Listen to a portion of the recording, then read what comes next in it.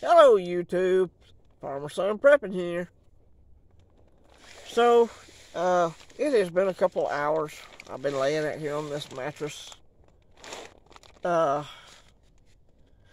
with this little thin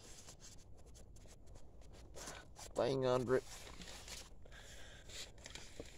If you're a back sleeper, this is going to be adequate for you.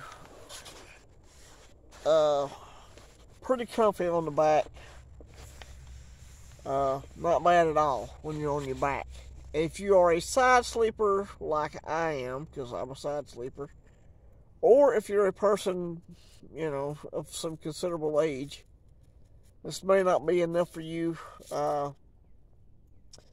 This thing, when aired up, isn't but about an inch thick, maybe a hair more. But my test for this today is letting me know that this is probably not going to be enough, especially if we're going to be up there for 3 days. So I will be taking my closed cell foam mat. It's thicker than this little thing here, the fold up kind, the Z-fold, whatever.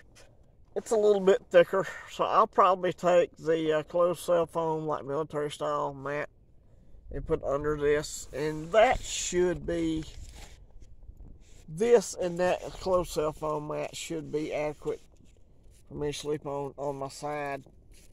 As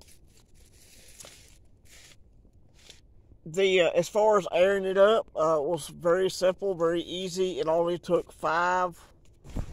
Open the bag 5 times and roll it down, press all the air in. It only took 5 times.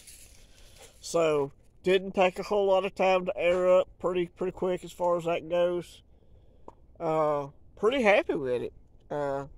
I wish it was somewhat thicker. Wind's blowing.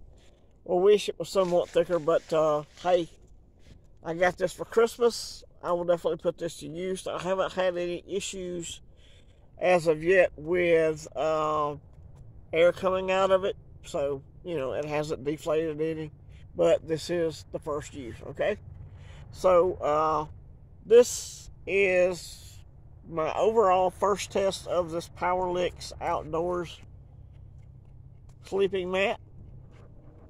A young person would probably think this is great. This would probably work out well for them. Or anybody that sleeps on their side is going to need probably some more thickness there, in my opinion. I hope y'all all have a great week this week. And probably be doing a bug out bag revision video this week, because it's time to swap it over from winter type stuff to summer type stuff. In preparing for this trip and everything, I need to go ahead and do that. I got a lot of wool stuff I need to pull out, and hand warmers and that kind of stuff that I'm not going to need up yonder. So I'll be probably adding some of the liquid IVs and some more hot weather related items. Y'all have a good one. This is FSP. This may be a sideways video, but it is what it is. We'll catch y'all later. God bless.